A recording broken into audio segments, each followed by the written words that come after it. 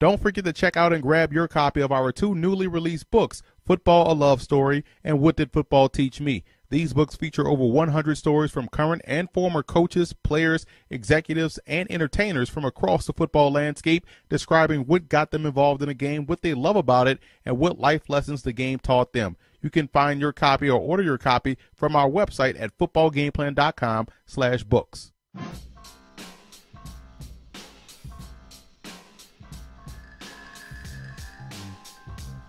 Before we get to the report, if you like our style of video and analysis, feel free to show support for Football Game Plan by dropping by our YouTube channel at youtube.com/footballgameplan and leaving a little something in the tip jar. Every little bit helps us as we continue to improve the quality of our videos and the coverage we enjoy bringing you guys each and every time we put out a project. Thank you again for your support. I was able to check out Dalyn Williams' game live versus Cornell this season, and he was equally as impressive live as he was on film coming into this year. Checking out some of the strengths of his game, I think the deep ball accuracy stands out instantly. He's a rare player in this aspect because of how consistent he is at connecting deep downfield. In my opinion, he's the best deep ball thrower in college football, just a share above Jacoby Brissett of North Carolina State. Now, to be able to connect deep like this on a consistent basis just opens up your passing game as a whole. As you can see, Williams is hitting receivers in stride on a consistent basis, and that's super frustrating to defenders because, again, you can be in great position, but you can't beat the perfect throw. As you see right here versus Princeton, outstanding accuracy for the deep touchdown. In this day and age, you have to be able to move within the pocket. Pocket mobility, I think, is another A-plus area of his game, especially in this day and age where guys are a lot faster on the defensive front. Can you get out of the face of pressure? Can you step up into the pocket? Allows you the opportunity to have success deep down the field. And we see the escapability here versus Penn. The ability to extend plays with your legs and make things happen on the ground makes you a complete quarterback.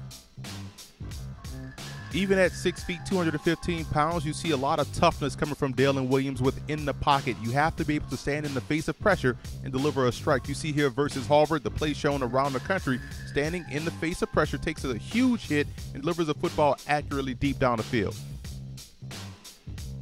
Big fan of the placement of Dalyn Williams. It helps you out-throw coverage. Great coverage right here by the cornerback, but the ball is perfectly placed. You see here versus Harvard, in between 3 defenders. Great throw, allows the receiver to protect himself. And this pass right here is coming right in your living room, right down I-95, in between 3 defenders for the touchdown. Williams is also a quarterback that sees the field extremely well, keeping his eyes down the field while moving well within the pocket. You see right here, as he escapes the pocket, this is versus Cornell, keeping his eyes down the field and finds an open guy clearing over the middle and hits him in stride for a big gain. So again, being able to see the field, being able to move well within the pocket, being able to connect deep down the field allows you to then have the entire passing game at your disposal. And I think this is an element of Williams' game where he excels. Doesn't matter if he's playing in the Ivy League or the SEC, being able to see the field and see it well is a trait that translates.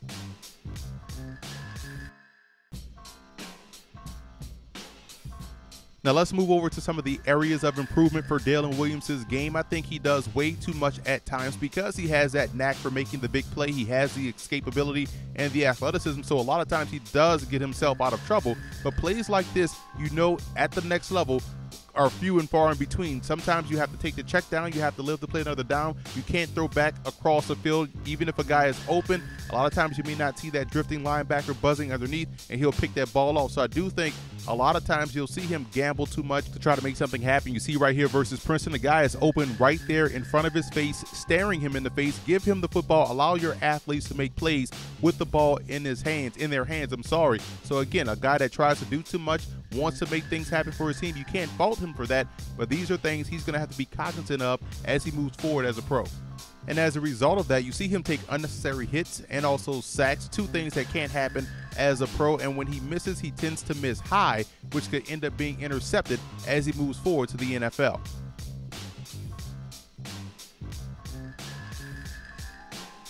I will compare Dalyn Williams' game to NC State's Russell Wilson. I think there are two completely different players. When Russell Wilson was at NC State, he was a guy that did a lot of things, a lot of the same things that Dalyn Williams has done for Dartmouth. When he got to Wisconsin, he was able to polish off his game. So I do think Williams has a bit of upside left in his potential, in his play potential. So when I see him and I see Russell Wilson from NC State, I think they are similar players, which means to me, he definitely has an upside that you want to work with, because I do believe he has pro-level game.